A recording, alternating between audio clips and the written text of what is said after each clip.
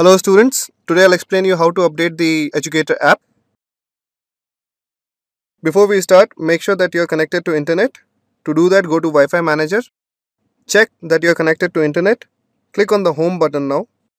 Then click on the SecRite MDM app. Bottom right you will see app control and one notification is there. Click on that. Here in the recommended section you will find a link to install the app. Click on install.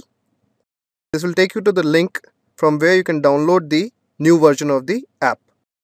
Once the page is loaded, it will prompt you to download. Click on download. The device will ask you to download the app. Press OK. Top left you can see the download in progress.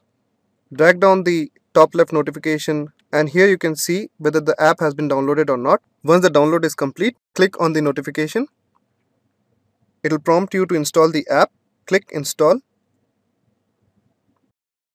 Once the app is installed, click done. So now the app is installed. What you can do is, now you can go to the home and click on the eDUCATOR app. Go to the menu, click on About Us and check for the version. The version should be 1.1. This means that the eDUCATOR app has been upgraded. Thank you for your attention. If you further find any issues, please call us on the support number.